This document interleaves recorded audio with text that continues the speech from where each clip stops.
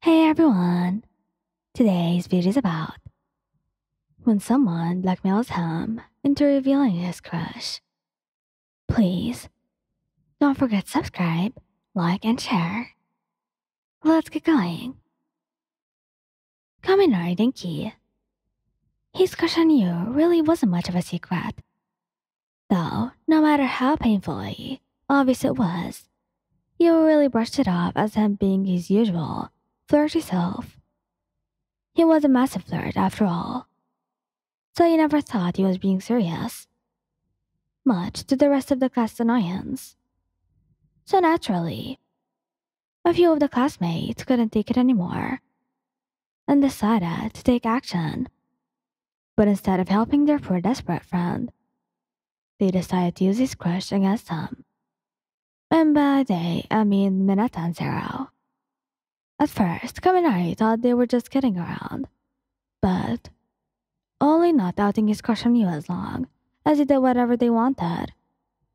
I mean, his friends wouldn't actually. Hey, Wyan, you never guess who has the hots for. Okay, maybe do it.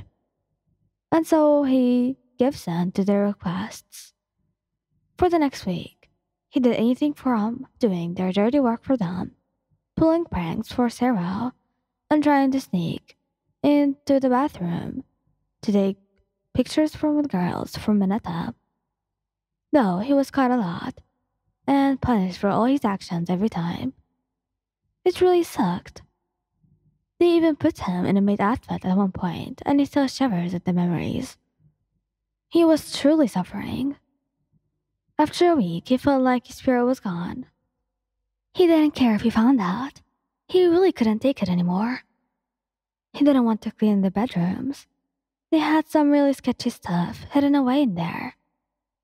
He couldn't deal with more shocks from Jiro for being a pervert, or to be tied up by Mr. Aizawa's scarf. It really hurt. So, he confessed to you right in front of them. He went up to you, so timidly you barely even recognized him. Rather than being the ball of energy he usually was. He slumped over, and his eyes looked tired. Wyan. He cried out, as he ran into your arms. Sarah and Mineta have been bullying me all week. They keep making me do all the stuff I don't want to do because I have a crush on you. And they knew about it. But I didn't want you to find out, but I also don't want Mr. Aizawa to punish me anymore. Please save me. You stood stunned at his words, but he seemed so sad that you couldn't help but pat the back of his head as he buried his face into your shirt. Is that so? He sent the two behind them, a glare, and they gulped. Their plans were foiled. Well, how about we show those two jerks and go on a date? We can do whatever you want, and you'll never have to listen to them again. He perked up to them so fast. Wait, really?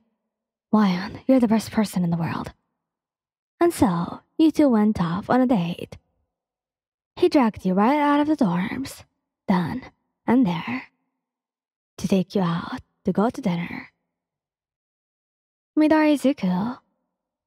Who would ever want to blackmail this precious boy with a puppy crush? It was so sweet and innocent. You'd have to be a real jerk to use that against him. It's too bad Mina did love some drama every now and then.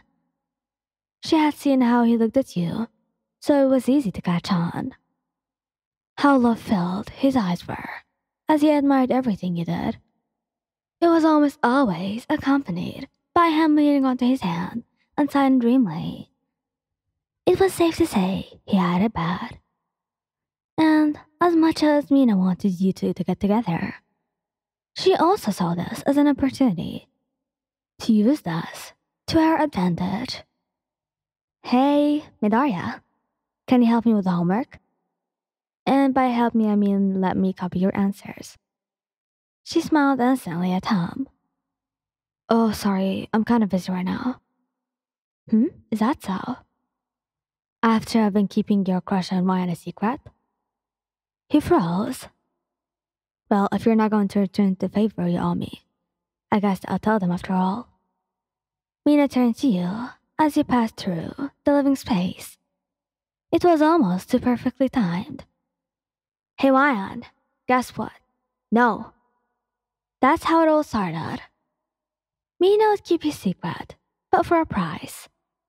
Poor Midoriya wasn't ready for you to know about his feelings for you yet, and he had become a victim to Mina's wrath.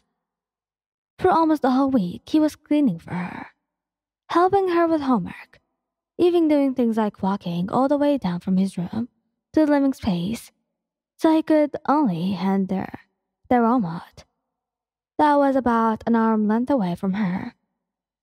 It was bothersome, yes, but he would do anything to keep you from finding out that he was possibly in love with you. He was sure it was becoming more than just a crush, but he didn't want to compromise your friendship. Who knows how you would react? He didn't want to lose you, so he had happily settled for watching you from a distance, observing your cute smiles and habits. Like how your eyes twinkled when you were eating your favorite food, or how you crinkled your nose whenever you were stuck on homework. He thought he had been very good at keeping it a secret, so finding out that Mina had caught on to that was so embarrassing.